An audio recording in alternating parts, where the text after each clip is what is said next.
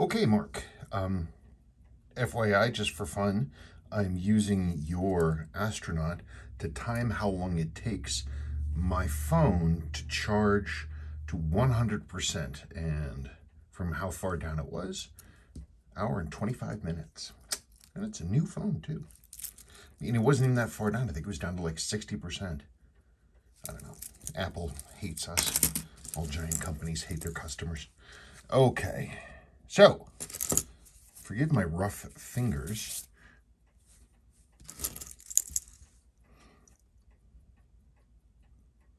There she blows. Now, all three watches that you sent me, you are the original owner of them,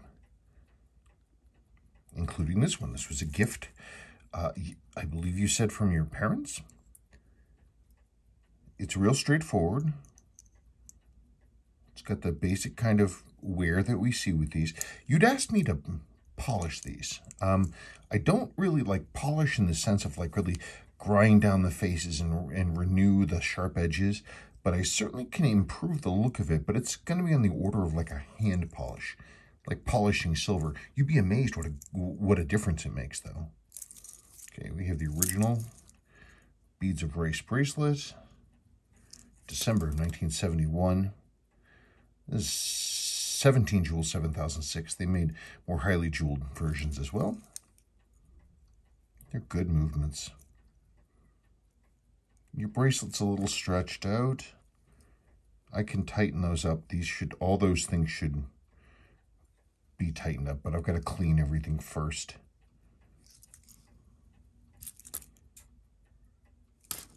She's not running. Don't exactly know why. But the great thing is that I work on watches for a living, so I can probably find out. Isn't that neat? Where is it? Where did I put it?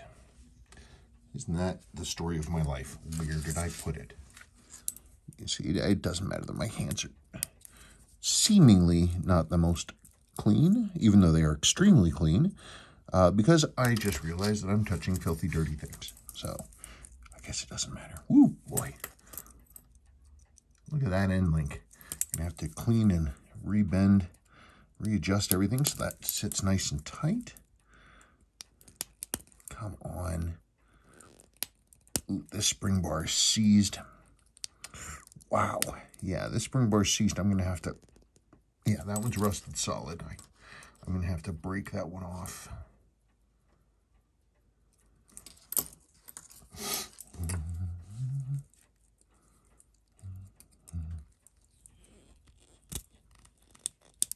Yeah, that's what we got to do.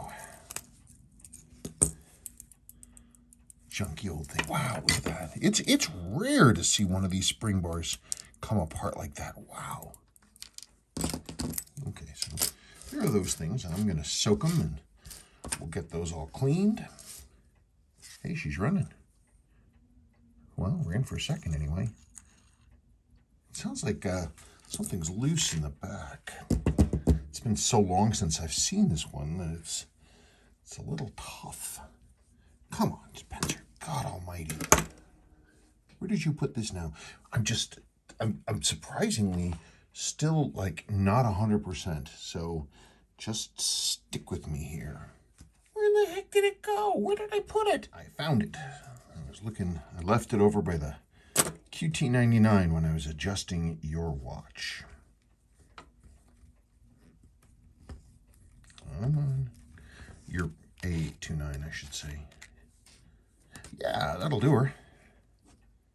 Yes'm, that will do it. Weight backed off. Ooh, movement looks pretty. I don't want to seat that down without needing to, but yeah, this backed off. It's not broken, it just unscrewed.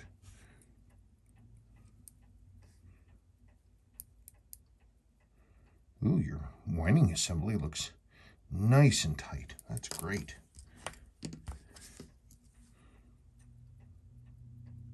We got some minor corrosion on there, but I've certainly seen worse. Your lower mainspring arbor port on this one Could be all sorts of jacked up.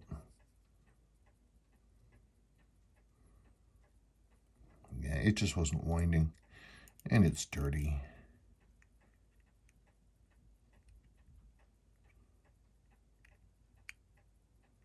Your lower mainspring report might be okay. The auto wind got knocked off. I'll tell you that for nothing.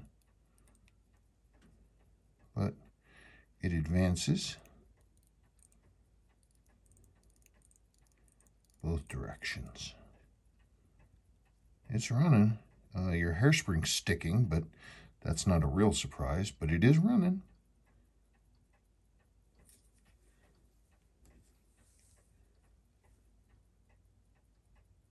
Cool. Your loom is beautiful, so, and we can see from the color of the movement that it's in.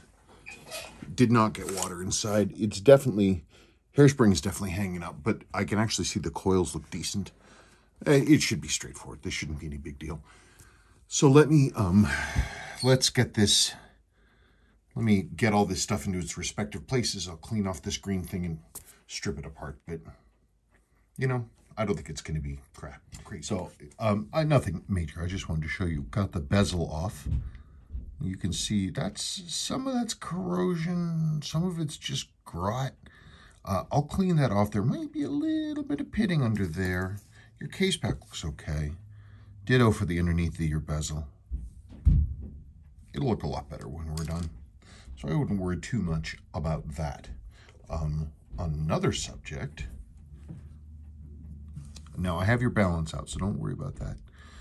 I don't know if you can see, but there's kind of a sort of a patina, both in pattern and in color, on this dial. It was originally just a silver dial, quite smooth, without any kind of variations beyond the brushing. But it's got this sort of lovely sort of pattern on it of not only of just these sort of odd little variations in lightness and darkness and refraction, but the dial itself actually has this really cool, slightly purple tint. I've only seen it a few times. Is that the metal underneath the clear coat has colored a little. But look at the loom, it's perfect. And the markers, isn't it pretty? No loom damage at all. No loom damage at all. It's a really, that's just pretty. That's just pretty. You gotta hand it to Seiko. Man, did they know their case ceilings. That's really pretty. You can't really see the purple in this, but it's there. I've only seen it a few times, but it's very pretty.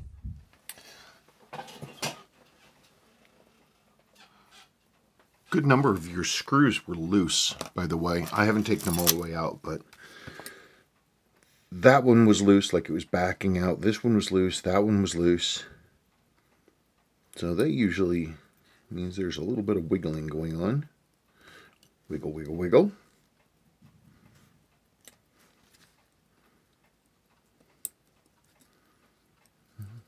Come on. Yeah, it's pretty typical. Yay. See this little bit of wear here and all this grossness. Ditto with this. A fair amount of wear, but I've certainly seen worse. I wonder how many times I say that a day.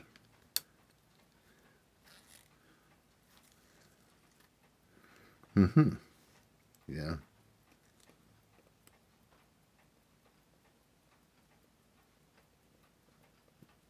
Yeah, there's definitely some stuff flying around. I might, yeah, that one's, gosh, that's a lot of wiggle. I don't know, I'll have to look at it more closely. I'm just looking right now to see if there's anything like super funky.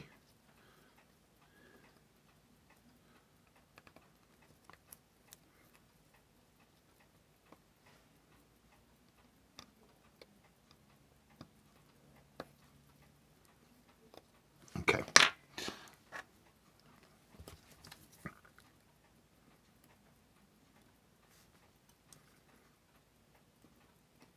Come on.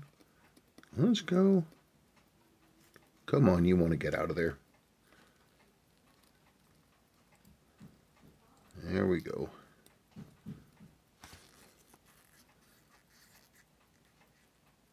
Yeah, there's some grot and dirt on the underside of that pallet fork bridge there.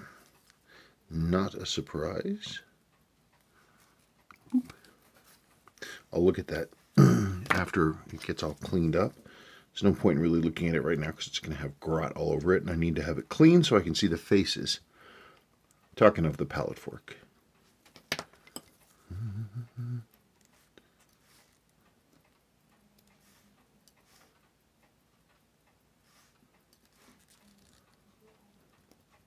Yeah.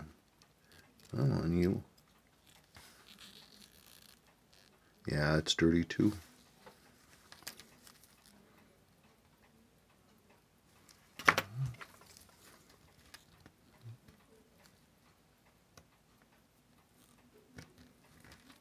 That's how you get those off, by the way. Carefully pull straight back. Yeah, usual thing. Grot and gruck. Yep. Pull lever. First reduction wheel. I'll have to go over all this stuff and clean it by hand because there's just crap everywhere. I just want to look at... Yeah, look at how eaten up that bottom port is. Yeah, we're going to have to jewel that, I think. I'll look at it real close.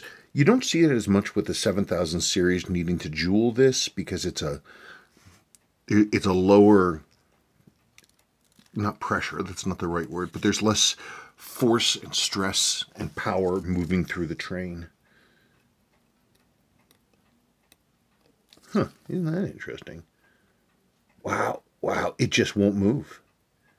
Wow, the center wheel's completely stiff. That's wild. Huh, what's up with that?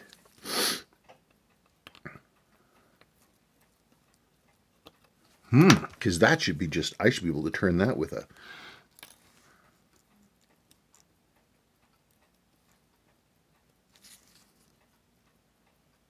It's still pretty stiff. Whatever's holding it up is on the other side. Well, that certainly does not help us run a good movement. Put that there, put that there, let's put this here.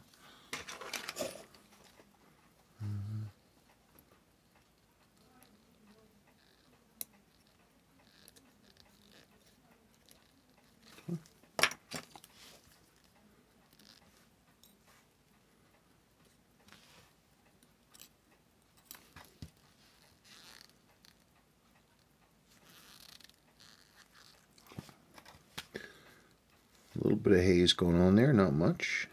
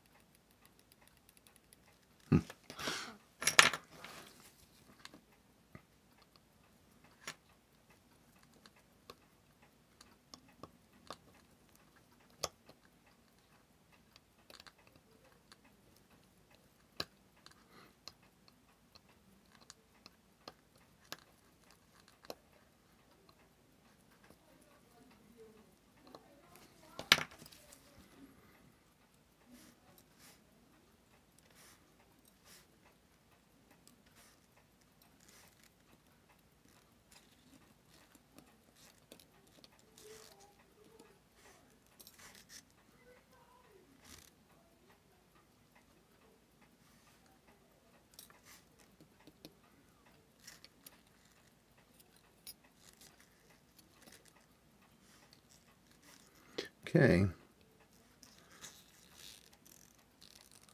It's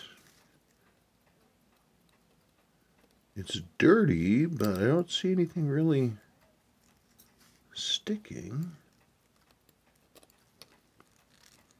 Oh, well, you got a lot of crap around the cannon pinion. That doesn't help. Yeah, the entire top of the cannon pinion has this, like, black gruck on it. Okay, I'll have to hand clean that.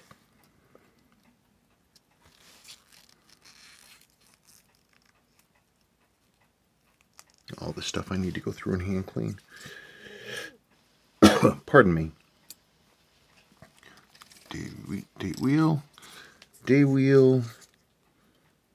Intermediate wheel for the date. Get out. Get out.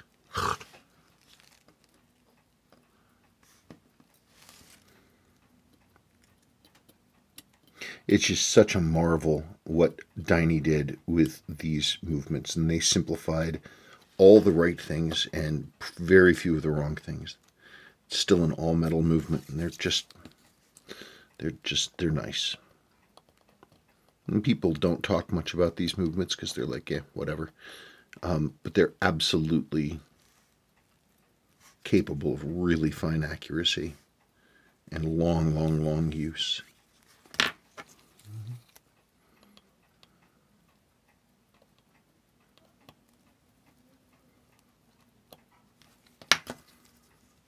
Yeah, they really did some beautiful consolidation of functions. Like this, there's the setting lever there, which is involved, which is also the spring, and this is just a one-piece thing, and this is everything. It's such a simple solution, so elegant.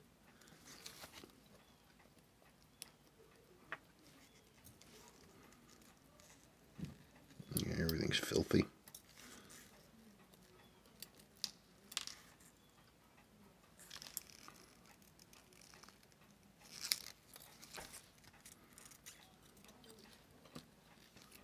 And there it is. Look at that, one piece stamped. No machining, just plunk. There it goes.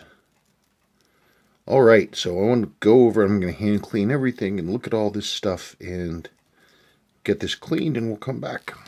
Okay. Out of the cleaner. There she blows. You can see here, there's the newer lower mainspring arbor jewel. I love all the high polished surfaces inside this movement. Some nice machine turning. It's pretty cool. Okay, let me put it together. So you remember, let's see, well, there's a couple things going on. One, you will remember the center wheel just absolutely did not want to turn, and I found the problem. It's not a big deal, but this jewel right here, it's out of whack. It's not flat. That's the jewel that the center wheel goes through. Right there. But this jewel is catawampus. So I'm gonna go back in and flatten that out. The other thing that I'm gonna need to do, remember your case had all kinds of rust, especially between the bezel and the case itself. Well, one of the things, your case came out fine. A teeny tiny bit of pitting, nothing major. Thing about rust is that rust is bigger than the metal that it replaces, and so that means that it pushes out, which means it cracked your bezel. You can see all the pitting on there, and this thing let go. So these aren't terribly hard to find. I'm fairly sure that I've got one. I may have one. And no, I would be flabbergasted if I didn't have one in very good used condition. So we'll do it. But yeah, that's what rust does. Swells up and crack. Let's drop the balance. Let's see how we're doing. Yeah, flattening out the the center wheel jewel was absolutely key. It's interesting. I also saw next to the center wheel, I saw a pretty serious blade strike from a screwdriver. So it looks to me like someone slipped and bumped it. Come on. There we go. Oh, God. I'm a dinglebutt. I didn't put the die fix setting in on the other side. Gosh. I got distracted. You know, watch is not going to run very well.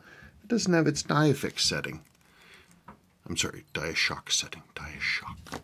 One moment. So, here we are looking at the calendar side. Now I have your die-fix setting in place, and you can see that. You can also see your lower mainspring arbor jewel with the mainspring arbor in there. Isn't that neat? Yeah, it's a pretty neat job, I think. I think that's okay. Cool. Okay, so let's try this again, shall we? Because I want to see if we can make this watch run right. Booby dooby doo. Gonna drop the balance. Hubby dubby dub. Come on, you get over there. You don't belong over there, Mr. Paul Lever. Oh, for goodness sake. Over. Over. Now, let's do it.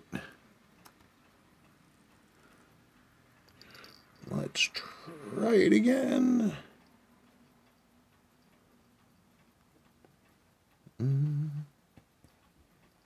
Come on. In we go. Come on. You can do it.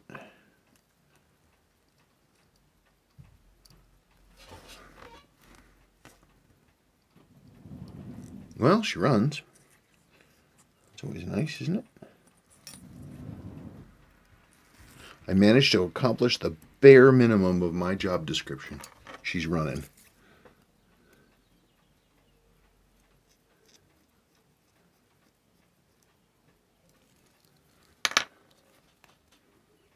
Yeah, and look at that. Now that the hairspring's all clean, look at that. Gosh, it's not hanging up all over the place.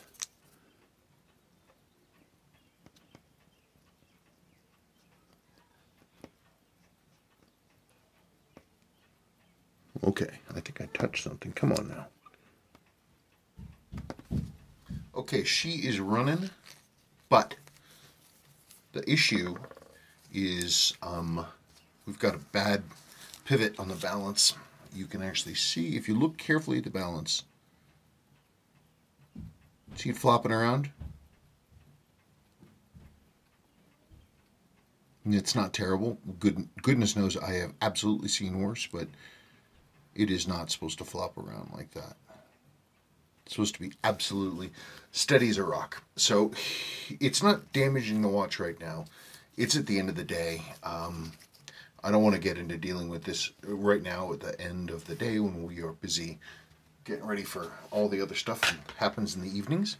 So I'm gonna let this run, because at the very least I can get the rest of the train rolling through, and then tomorrow I'll go back in, and I have new old stock balances, and that's what we're gonna do. So for fun, because I didn't have to run upstairs immediately, I just went ahead and I did the adjusted the amplitude and accuracy. These are supposed to run it in the 260s at a minimum. 260s, it should be 270s or more. So this is entirely clean. That is why you see that little bit of a wibble.